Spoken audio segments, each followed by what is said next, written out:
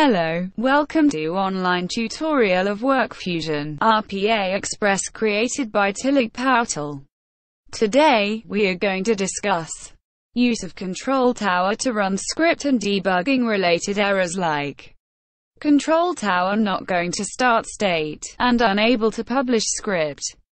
That is, nothing happens on click of publish on control tower.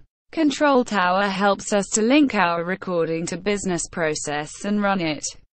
We can also configure scheduling to this business process from control tower.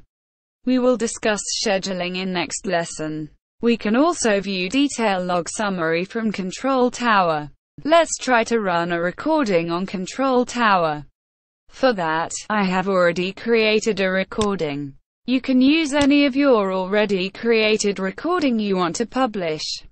First, to avoid the issue of control tower not starting, close all the running applications from your desktop including the RPA recorder. Now go to Service Management section of Workfusion. Click on Restart all components.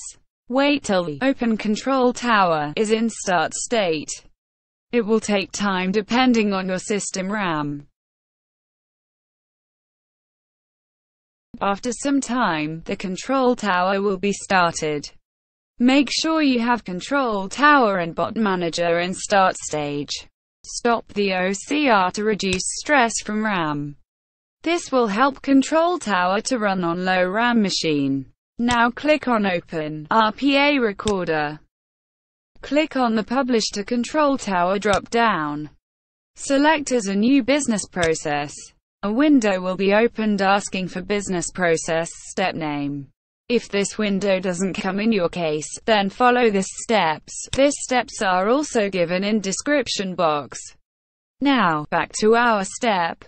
Give any name for the business process. Verify you have selected proper recording file. Click on Finish. A success pop-up will be shown. Close it. Now, go to Services Management section. Click on Control Tower. Now a Chrome window will open for username, password. The default username and password is Workfusion. Now, click on View All Business Process. You will see a business process created. Click and open the business process. Now, you will be able to see the business flow diagram created for our recording script. Click on Run this business process. Now your recording will start running.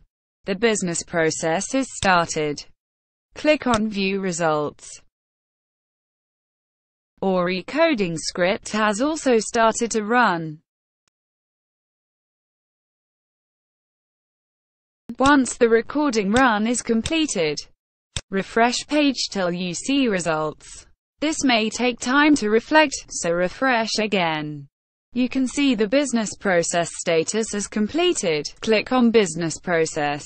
Now click on Info icon. You can view errors if any. In next lesson we will discuss how to schedule a business process recording. This is it for today. Comment down suggestions if any. Goodbye. Have a nice day.